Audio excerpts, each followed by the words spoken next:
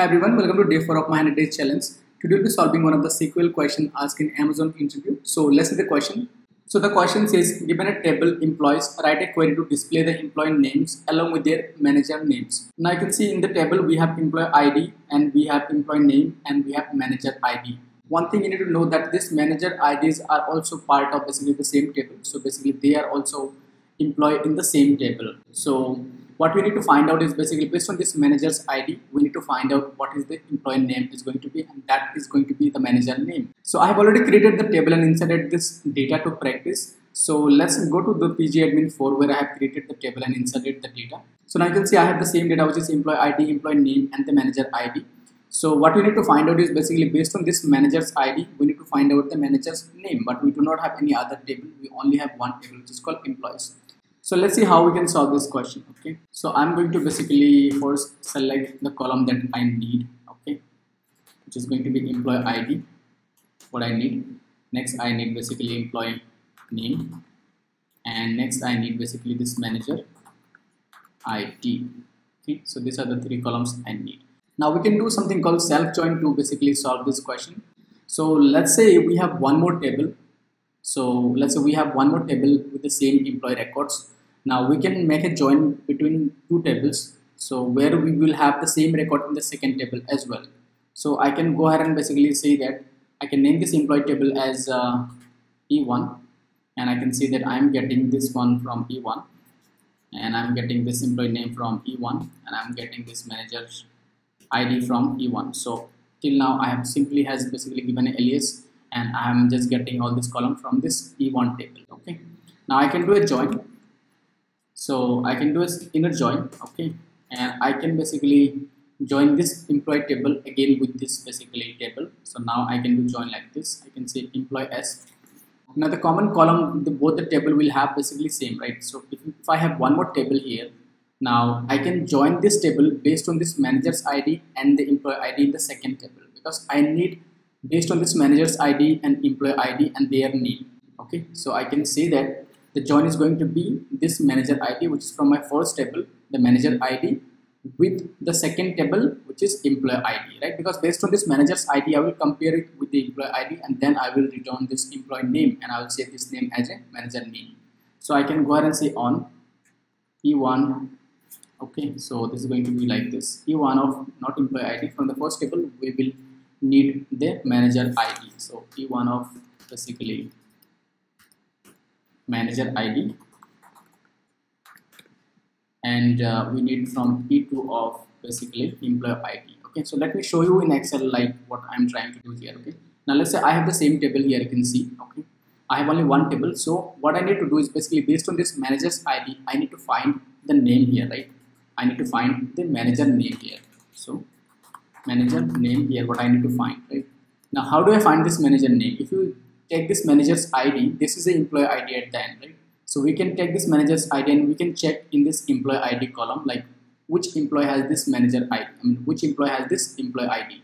So this three, we will see that this employee has basically this 3 ID, which is going to be Kate, right? So Kate is going to be manager for this employee, right? Similarly, we will take this ID, let's say this one, which is going to be for Kate. So for Kate, the manager ID is 7. Now we will check which employee has this employee ID 7, because that is going to be the manager for Kate. So we can check that's going to be Gil. So Gil is basically the manager of Kate, right? So what we are doing basically, I can basically create one more table here just to demonstrate this. So I can say that I'm trying to do a join between this table and this table based on this manager ID and based on this employee ID. Now why? Because see, I want to see like which employee has this employee ID, right? Because that is going to be the manager for John. So now if I see this, John has a manager ID which is 3. So we will see which employee has this 3 as an employee ID. So that's going to be Kate, right? So Kate is going to be the manager for John. So I can get the result if I just based on match like manager ID and employee ID, I will get the result which is called this name, right? That's going to be Kate. Similarly, if I check for Steve, this manager ID is 7. So we will check which employee has employee ID 7. That's Gil. So we will get basically Gil. Okay.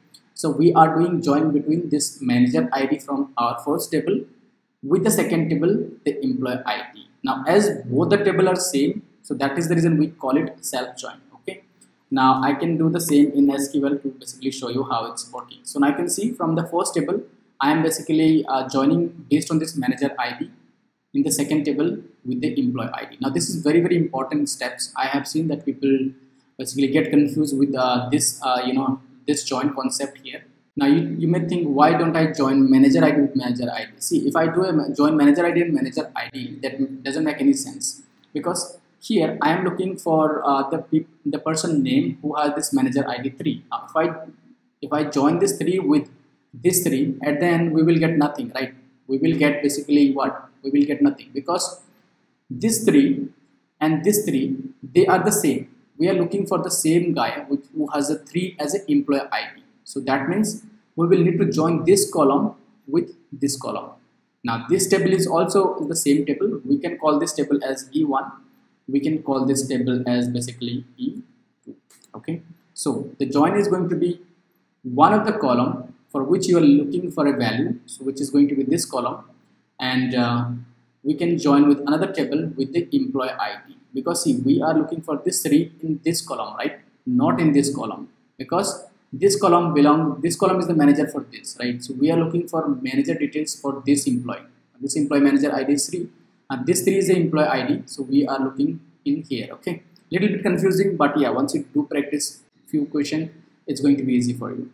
So this is fine. Now what I need next is basically from the second table, once I do the join, I can get this employee ID as well, I can get this name as well, right? So just to show you, I will get the employee ID as well from my second table, which is going to be e2.empid. Okay, and I will also get e2.employee name. Okay, now this is going to be from E2. Now if I run this query, this employee ID I'm getting basically from my second table. Okay, and this is employee name I'm getting from my second table. So this employee name is going to be the manager. So let's run this query and let's see the result. Now you can see we do have the result. Now we are getting the employee ID, you can see 3. So based on the manager ID, and we are joining with the employee ID with our second table. Now you can see I am getting employee manager ID 3. I know that the manager ID 3 is basically the employee ID 3. So they are same, because I am looking for the manager ID 3 and in the employee ID column. So 3 employee ID belongs to A, right? So we are getting the employee name. So basically for this employee, which is John, and John ID is 1, so John manager ID is 3, so that means John manager is Kate, right? Similarly, if you check for Kate, so Kate manager ID is 7, so the 7 employee ID goes to basically what? Gil. Okay, now I can save this column as basically what? I can save this column as manager name. Okay, manager name. So now if I just run this query, it's going to basically give me a nice name, which is going to be manager name on this column. Okay, so let's wait. Now you can see we do have basically employee ID, employee name, manager ID. Based on this manager ID, we are joining with this employee ID, and we are getting the employee name, but we have changed the name to this time manager name. So this is how we are getting the result.